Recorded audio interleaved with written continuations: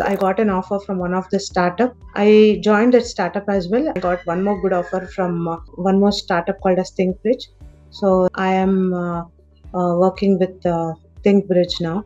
I had a total 9 years of IT stint before joining Intellipaat. So I went on a maternity break for almost 4.4 years.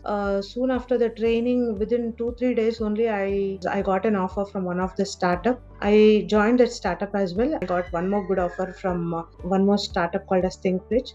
So I am working with ThinkBridge now. Their practical sessions, their assignments, and all these help me to restart my career, I can say. I felt especially the hands-on, that is the practical sessions, were handled by industry experts, which really helped me a lot. So it's not like just they do the training.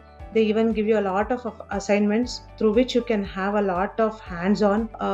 Not only that, while doing assignments also, if you run into any issues, you will also get to know like exactly how to resolve that issue.